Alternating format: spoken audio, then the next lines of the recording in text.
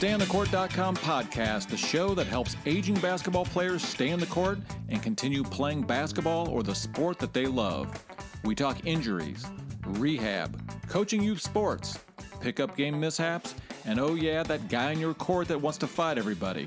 Our motto is, we don't stop playing because we grow old because we stop playing.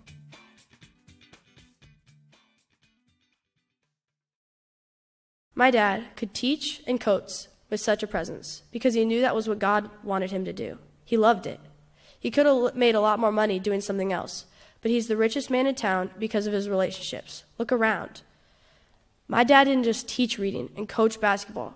The greater purpose for him was teaching life lessons to make young people into strong women and men ready to face the challenges of the world. As Winnie the Pooh said, how lucky we are to have someone that makes saying goodbye so hard.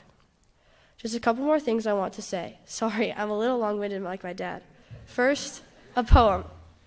You held my hand when I was small. You caught me when I fell. The hero of my childhood and of latter years as well. Every time I think of you, my heart just fills with pride. And though I'll always miss you, Dad, I know you're by my side. In laughter and in sorrow, in sunshine and in rain, I know you're watching over me until we meet again. One last thing that helps me when I'm struggling is that it's not goodbye, it's see you later. And he's with us right now, watching over us.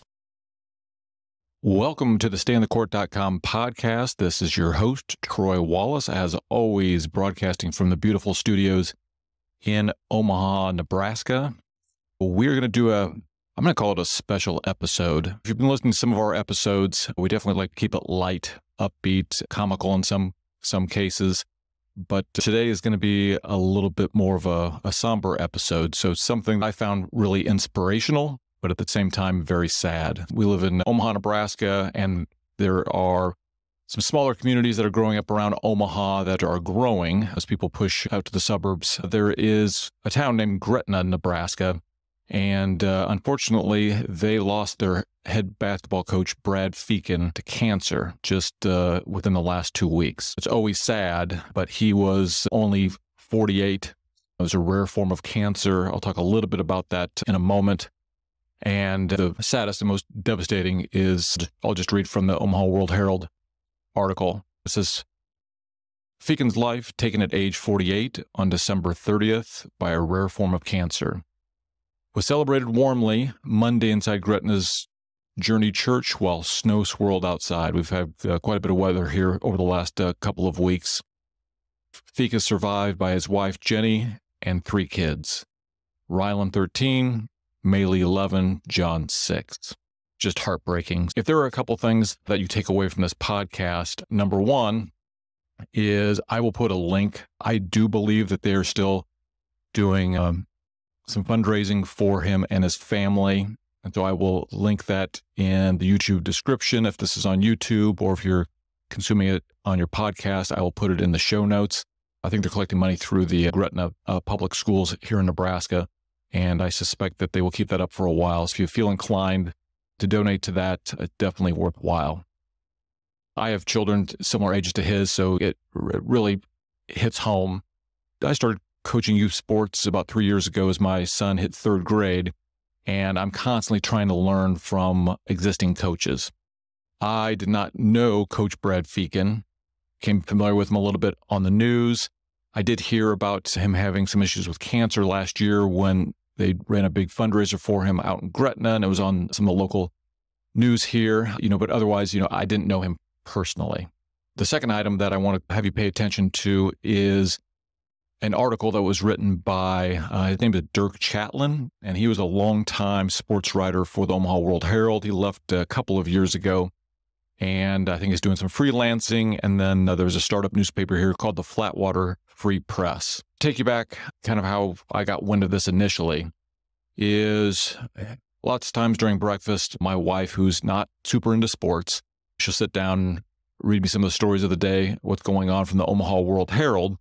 And one day she started reading an article that was about Coach Feeken, and I was listening to it, and it was just a really moving and excellent article. And I said, kind of half joking to her, wow, it sounds like Dirk Chatelain's back at the Omaha World Herald.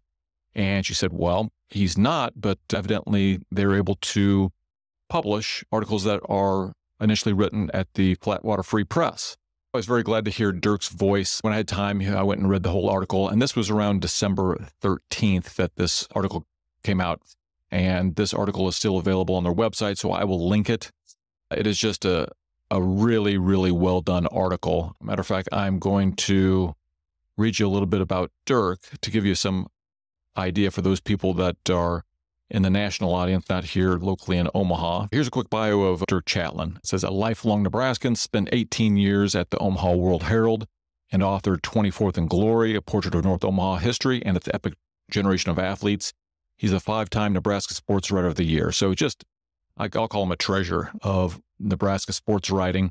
I grew up in Nebraska, and almost everything that he writes hits home for me, especially a lot of the historical things that he will do deep dives in, and just really in-depth, fantastic writing. What was interesting as I read through his article is he disclosed that he was actually a neighbor of Brad Feeken's. It appears to me that he's been following his story for obviously a while as a neighbor, and then when he was diagnosed with cancer a couple of years ago, had a front row seat.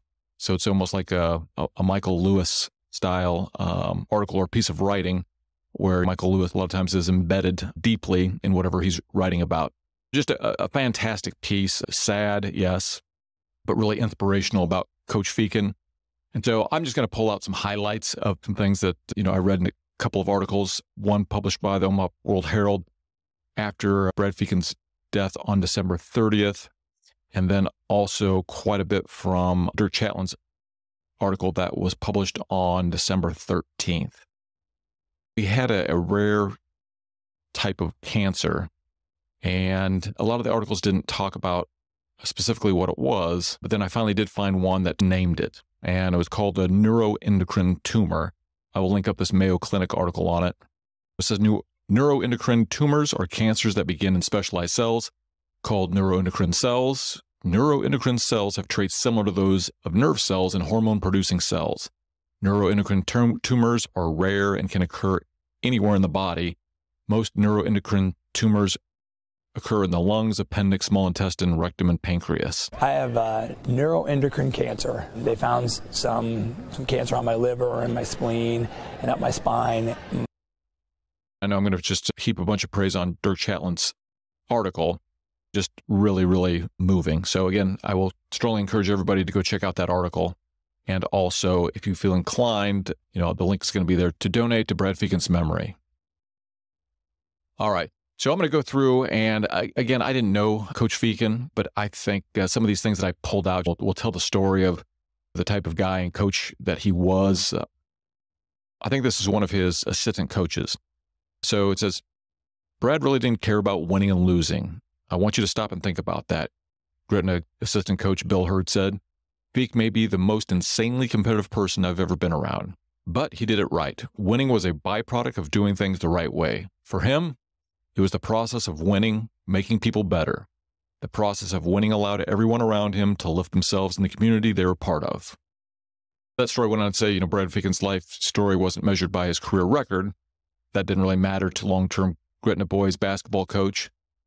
Now, I've read a couple of different articles that he was a 7th grade teacher, and he was especially adept at getting 7th grade boys to read better. That was kind of his specialty in the education world.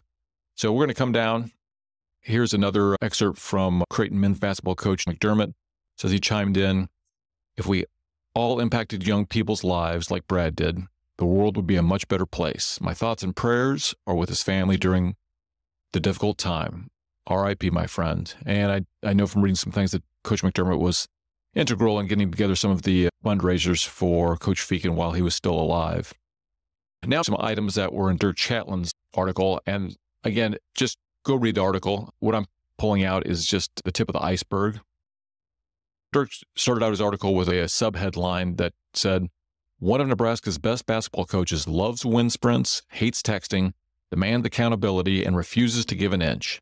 His hoops golden rules are being tested outside the gym walls. So again, this was written on December 13th before he passed away. So I'll read a couple more excerpts that I pulled out of here. It says, toughness, he growls at the boys, is not pushing and shoving. Tough is not talking big. Tough is doing things right over and over and over and over. Longer than the other guy, because it means more to you.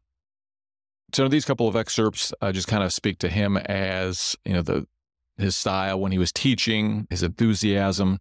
So I'm going to read a couple of these stanzas from Chatlin's article. He seems like the youngest and oldest 48-year-old on earth, simultaneously. Sometimes he acts 8, sometimes 88. Technology. The 7th grade reading teacher might be the only Gretna employee left who budgets for overhead projector bulbs. Any computer task prompts a call for help. Email, he writes 3/4 of the message in the subject line. Google Drive, his assistants won't even give him access to scouting reports and practice plans because he'll screw up the document. Once Feek needed to request access to an assistant's Google Doc, he got so irritated, he just kept pushing the button. Bill heard, received 25 notifications.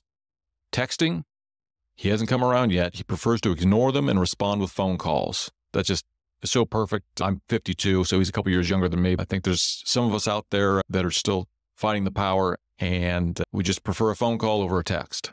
He goes on to say, if absolutely necessary, he'll engage. Like when his youngest of 3 children arrived, Feeks sent a one-word obligatory text to close friends, born. Here's another item that I enjoyed. Once Feek noticed an opposing team trying to decode his signals. He didn't just respond with fake calls, but the most ridiculous fake calls. Picture one of the state's most accomplished coaches standing at half court shouting a dummy play, walrus, walrus.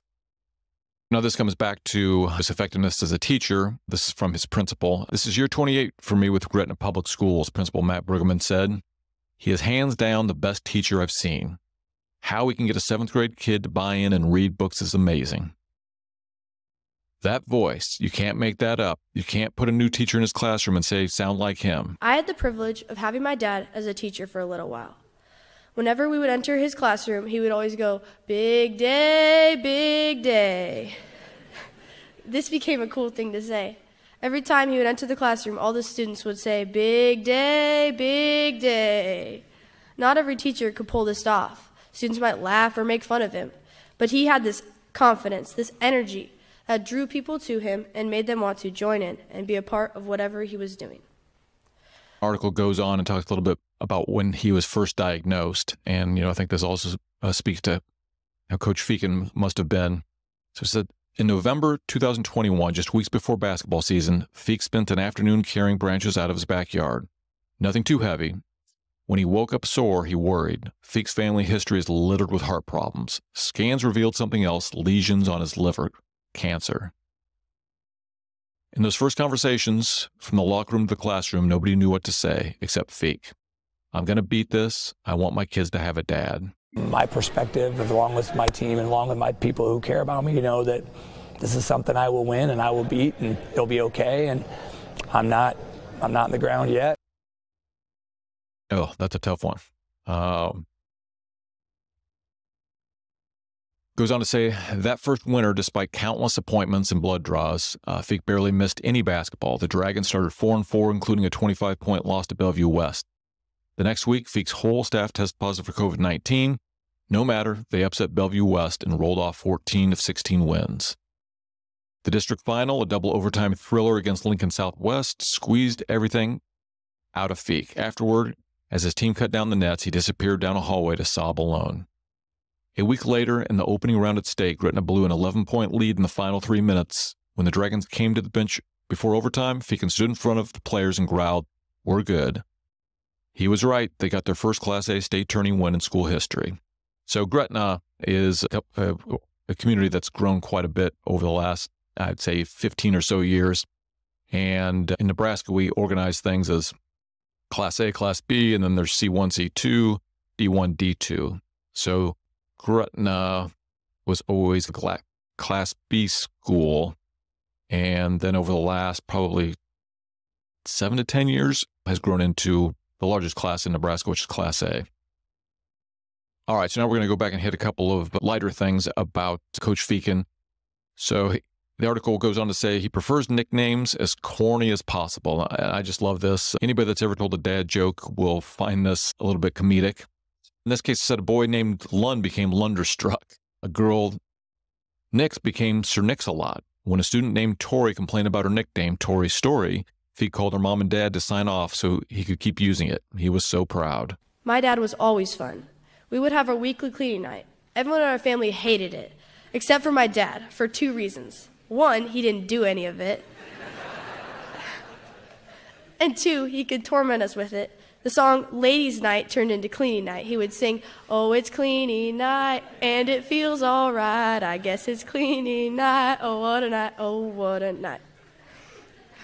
My dad sometimes showed love in strange ways. One summer, when I was around 7, if I got in trouble, I'd have to stand by the street and hold a sign that said, "Drive safely." Our average punishment was around 15 minutes, which is really fun when you're 7 years old, watching your friends play, but you can't because you have to hold a sign that says "Drive safely." This paragraph is something that I just think as a dad, or especially as a teacher, and I'm not a teacher, it's just a hard skill to master. But it says, Feek has a hard conversation with somebody every day.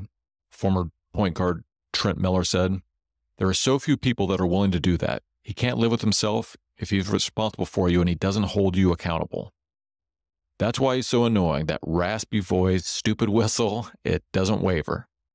This is the last item that I pulled out of the article. I mean, it's all impactful, so I'm not going to rank order, what's most impactful.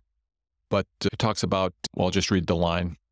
It says, a 24-year-old from Shadron stops by Feek's house to hug him one more time. "I wish I could trade places with you," Trey Brown said. Feek's response, "I wouldn't let you." So again, I encourage you to go read the entire article, but it goes into a little more detail about this, I'll say boy, now a man, who transferred in from Shadron, Nebraska after losing his father. And I think Coach Feek became kind of a surrogate father for him. It was very impactful just to hear about this guy stopping by his house and saying that. It's definitely a moving situation. Again, I want this little piece, even though I didn't know him to be a celebration of Coach Brad Feeks. I know this article was very impactful on me, so I wanted to get it out there. Definitely check out Dirk Chatlin's article, which I will link in the show notes and in the YouTube description if this goes on YouTube. And if you feel inclined after reading that, I will link up to the fundraising that they are doing for Coach Feeken and his family. I believe they're still collecting donations through the Gretna Public School. So really just, even though it's extremely sad, but very motivational, just kind of makes you examine, what you're doing in the world when there's somebody like this making this sort of impact. We have sad news to report out of Gretna. Longtime boys basketball coach Brad Feeken died Saturday morning at 48 after a 2-year battle with neuroendocrine cancer. Feeken led the Dragons for more than 20 years, winning back-to-back state titles in 2016 and 2017. His team choosing to play in their Metro Holiday Tournament quarterfinal against Papillion La Vista South.